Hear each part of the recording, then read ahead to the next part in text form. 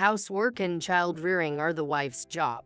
Pushing all that onto your husband, you're failing as a wife, said my mother-in-law, unable to accept that her son does household chores and parenting.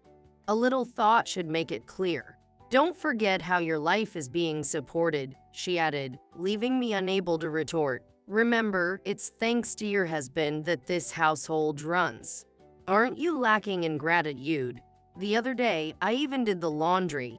I'm not just a helper around the house. My husband never showed any sign of defending me. If I said I wanted a divorce, you and our daughter wouldn't manage, understand? I was harshly criticized and looked down upon by my husband and mother-in-law, and I couldn't take it anymore. I'm Katie, a 30-year-old ordinary office worker. I met my husband, Gary, in college, and we started dating. As we both became working adults and reached the appropriate age, marriage seemed like the natural next step. Soon after marrying, our daughter was born, and I changed jobs due to the irregular hours of my previous one. Now I work full-time with less overtime. What I didn't know until after getting married was that my husband had a tendency to be a mama's boy. He always consults his mother when making decisions. When we were looking for a new house, I was surprised he brought his mother along. This apartment is spacious and well located, easy for shopping. Why not choose this one? What do you think, Mom? Is this place good? I wondered why my husband needed his mother's opinion when I was the one asking. The sunlight might be bad here. Perhaps another place would be better, she said, and he agreed. Our decisions as a couple were always overshadowed by her preferences. Eventually, we settled on a place she approved of, which I also liked, but I still felt uneasy. The same happened when choosing furniture and appliances. My mother-in-law always accompanied us. I suggested to my husband that we go alone next time, hoping for some independence and to make decisions as a couple. However, he didn't take the hint, appreciating his mother's presence and advice. This wasn't the only sign of his attachment to her. He often skipped dinner at home, presumably to eat with his mother, which I didn't mind due to my busy schedule. I didn't want to be seen as a nagging wife either. Years into our marriage, with our daughter growing up, we started discussing building a new house. My husband has always been a bit of a mama's boy, but when his mother isn't around, he's a gentle and uncomplaining soul. He's great with our kids too. I longed for a peaceful new home for just the three of us, my husband, our daughter, and me. So, when he suddenly suggested we live with his mother, I was so opposed to the idea, I got goosebumps. Mom's getting on in years, and I'm worried about her future. How about we live together with her? He proposed. His mother probably wanted to live with her son and grandchild, but I was adamantly against living with her. She never listened to my opinions, and I always had to be careful not to offend her. She spoiled my husband and clearly saw me as nothing more than an obstacle. Living together would mean seeing each other every day, something I desperately wanted to avoid. But your mom doesn't want to move far from her current home, right? I counted, knowing she wanted to stay in the area she'd lived in for years. Yeah, she has friends there and doesn't want to move far, he admitted. That area is too far from our workplaces, though. It'd double our commute time. I wanted to live in an area that was convenient for commuting and good for raising kids. Look at this place. It's close to the train station and your mom's house. What do you think? I showed him some options from a real estate agent, areas with plenty of parks, nature, and convenient shopping. Although it meant living separately, the proximity where we could quickly visit each other seemed to appeal to him. He agreed with my suggestion. I felt relieved that we wouldn't have to live with my mother-in-law, but that relief was short-lived. She began visiting our house frequently. My husband welcomed her visits, so I couldn't refuse them. Of course, I understood her desire to see her grandchild, but our daughter never warmed up to her and would start crying whenever she saw her. I was worried this would upset my mother-in-law. Even on days off, I couldn't relax when she was around. Can't we spend our days off just as a family? I always feel on edge when your mom is here, I suggested. She's my family too. You're the one making it awkward, he replied, offering no sympathy.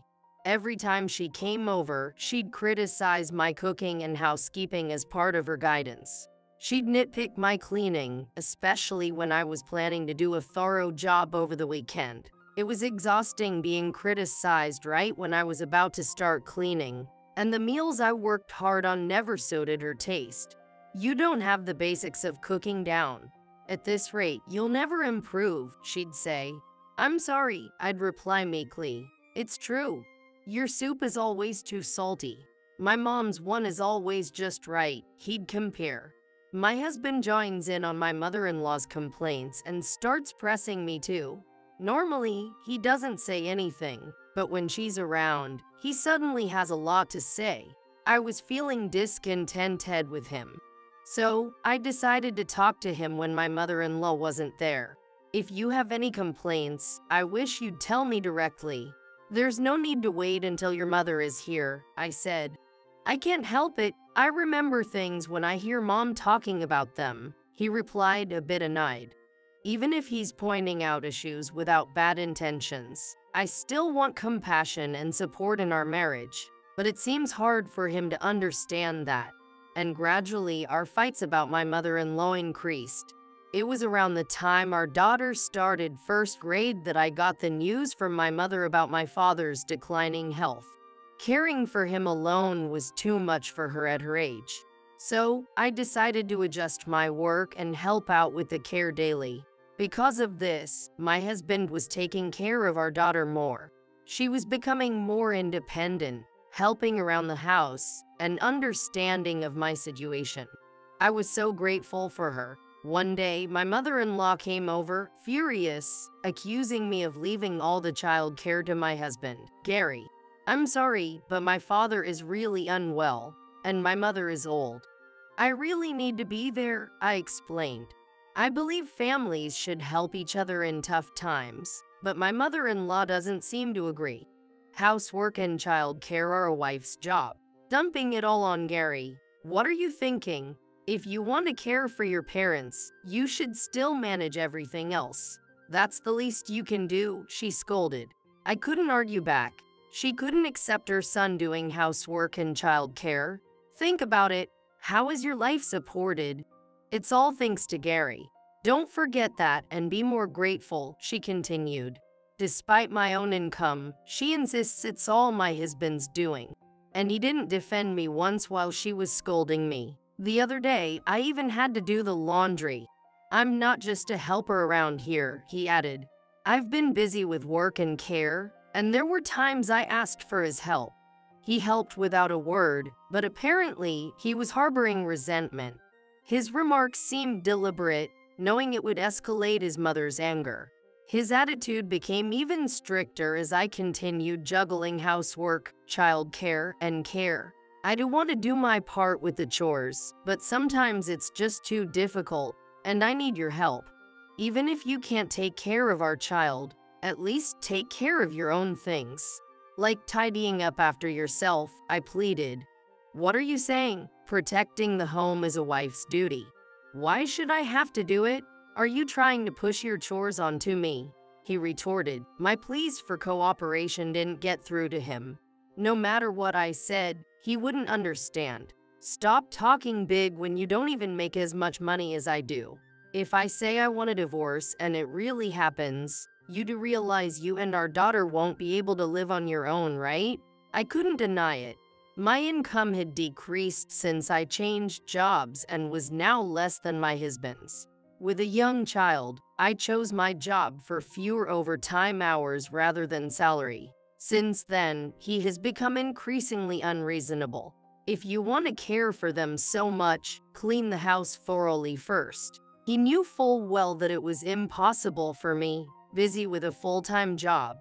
His demands weren't just about cleaning but meals too. This isn't enough. Don't always settle for stir-fries, and I don't want store-bought ready meals. No matter how tired I was from work, skimping on dinner wasn't allowed. I was physically and mentally exhausted from having to prepare homemade meals daily. I've lost interest in my husband, no longer asking for anything or taking care of him as much. I can't trust him with our daughter.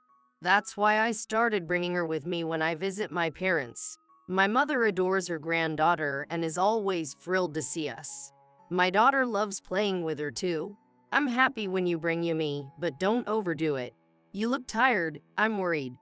It's okay, Mom. I'm relieved you're here to watch her. My mother is sensitive to my changes and always supportive, making me feel guilty for relying on her so much. Time passed, and my father died. My mother and I had to manage many things. We discussed our family's future. It turns out my father was a wealthy man with several properties, including our large, well-maintained family home. You'll continue living here, right, Mom? I assumed she would, but she thought differently. This house is too big for me alone. Eventually, she decided to move to a flat, and I would take over the family home. After the funeral, I stayed at the family home with my daughter to sort through his belongings and handle inheritance matters. One day, as my mother took my daughter out, I was left alone, absorbed in my tasks. My mother-in-law and husband suddenly showed up at my parents' house. Why are you here so unexpectedly? What do you want? I heard about it. You've inherited this house, haven't you? She said while eyeing the mansion greedily, as if sizing it up. With all this space, there's no problem for all of us to live here. What? I couldn't grasp the meaning of her words and exclaimed in surprise. With a malicious smile, my mother-in-law continued, "We're moving in today. It's time to re-educate you properly as a daughter-in-law." Daughter-in-law? Educate? I was incredulous. It was almost laughable. I stared at them down and declared, "Me, your daughter-in-law? I'm single, you know." What? What are you talking about? They seemed confused by my statement. I've already filed for divorce, so we're strangers now. Unfortunately, there's no daughter-in-law here for you to educate. They were dumbfounded, clearly not expecting me to have actually filed for divorce. How absurd. That's outrageous, she exclaimed. It's neither absurd nor outrageous. Gary himself applied for the petition marriage and summons to the court. She's delusional. A wife defying her husband. My mother-in-law was fuming, her anger escalating. I sent the response back to the court just before my father passed away. My husband had been no help during my father's care and had only made things harder for me. My love for him had long since withered. So I agreed to the divorce by sending the papers back to the court he'd used as a threat and filed them for real. I had intended to discuss the divorce with him initially, but neither he nor my mother-in-law would listen, and then my father passed away, and the moment was lost. Hearing her barrage of words, my patience finally snapped. Expecting a wife to obey her husband in everything is an outdated notion. I'm neither a housekeeper nor a maid. I didn't care if my mother-in-law hated me anymore. I was no longer her daughter-in-law. How dare you speak like that? Don't get above yourself, she raged and lunged at me. I tried to resist, but she was surprisingly strong.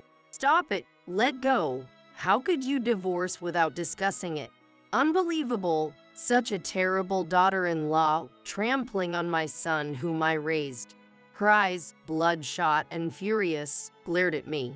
Come on, do something about your mother, I pleaded with my husband.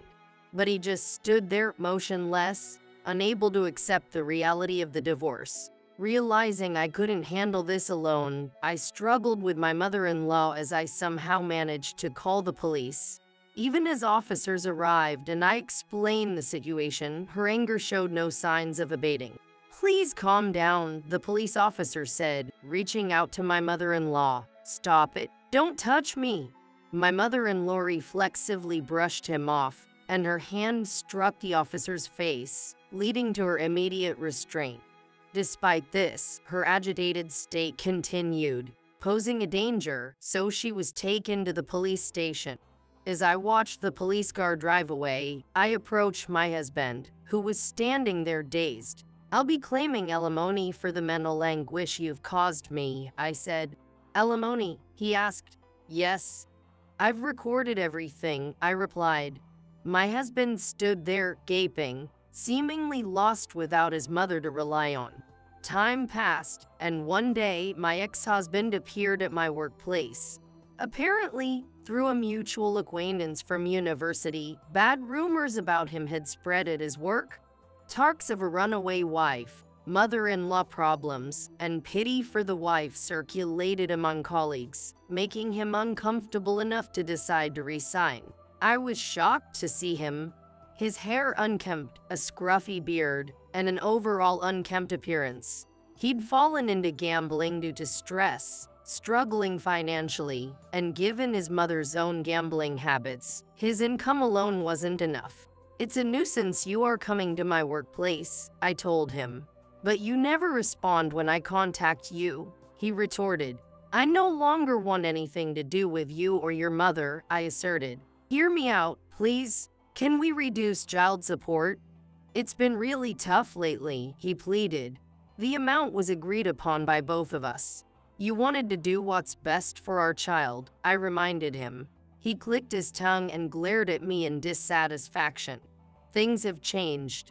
My salary is lower, and I hardly get any bonuses," he argued. Yet, if they stopped gambling, they could manage life while paying alimony and child support. But he didn't see it that way and wanted to cut down on child support, lacking a sense of responsibility as a father. "Look, Lee, they is tough on a single income. Shouldn't we give it another try?" he suggested, proposing remarriage out of financial desperation. I was utterly disgusted. His hypocritical manner of proposing infuriated me. "Remarry? No way. I never want anything to do with a mama's boy like you again," I retorted. "Mama's boy," he reacted, clearly not self-aware.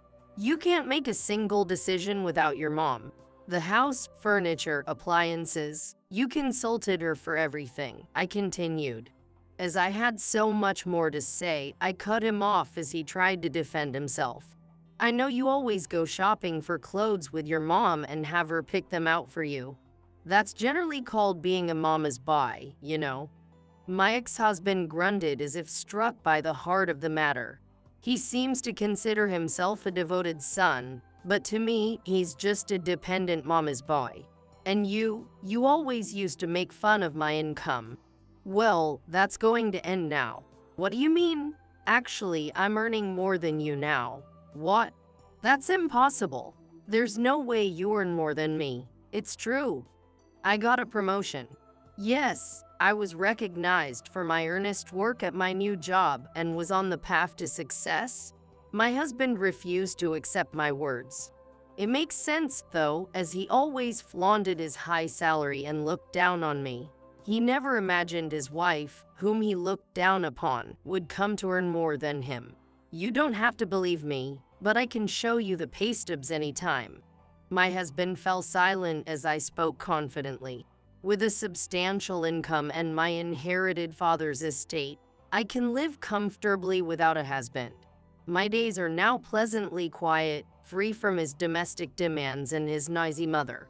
So, if that's the case, give me a share of the inherited house and other properties. I have a right to them." "What are you talking about now?" I sighed and explained to my ex-husband.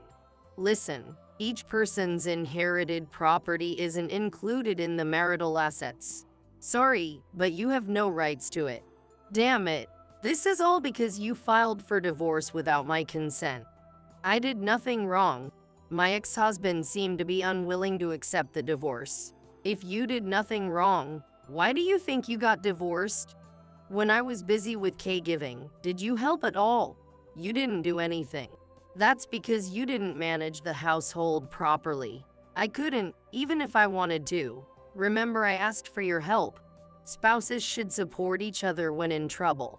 My love gradually faded as my ex-husband failed to understand the importance of cooperation and support in a marriage. He couldn't possibly imagine how I felt. especially when I needed support the most and didn't receive it. It's unfair to expect me to handle all the household chores and child care while we both work. Unfair. Housework and child rearing are the wife's job. You're the problem for trying to involve the husband. My ex-husband, refusing to reflect on his actions, raised his voice in anger. His mindset, likely ingrained from a young age by his mother, seemed unlikely to change no matter what I said.